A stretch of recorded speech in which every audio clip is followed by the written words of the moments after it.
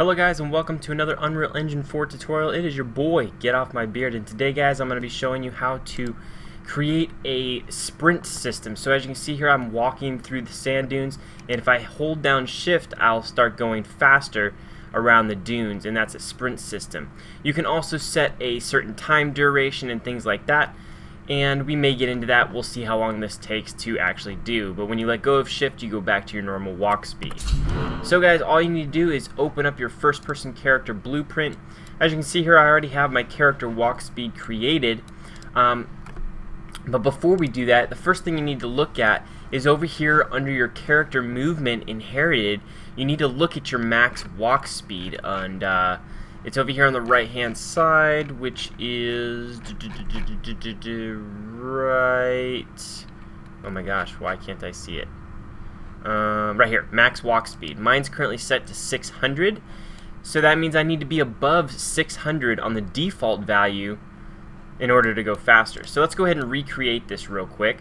So we're going to right click and we're going to type in shift, and then we're going to click on the left shift for the keyboard. Okay. Once that is pressed, we need to set walk speed, and it'll be a little green tab that comes up. And then we're going to go ahead and set that to, in my case, I'm going to do 10,000, so it's really fast, but you need to adjust that depending on whatever you are specifically looking for. Now when it's released, we need to set the max walk speed again, and this one we're going to set to our default of 600, but again, yours could be different as a default. Okay. Now we need to go ahead and get our character movement component. So we can go ahead and just drag that into here and then link both the targets up like this. And that is the character movement system. It's really simple to do.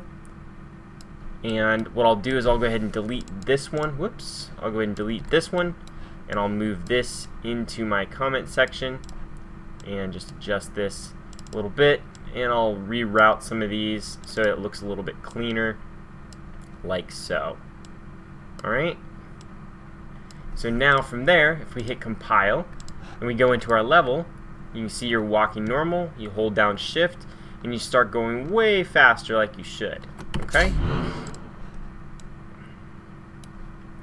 and that's how to create a character sprint system in Unreal Engine 4. Later on I'll probably make a more advanced tutorial doing some things like actually having an energy level for run speed and things like that. But for right now, this is all I wanted to show you guys. I hope you enjoyed this quick tutorial. If you did, be sure to hit that like button, and also guys, make sure to comment down below and let me know what you guys want to see next. It's been your boy, Get Off My Beard, and I'm out. Peace!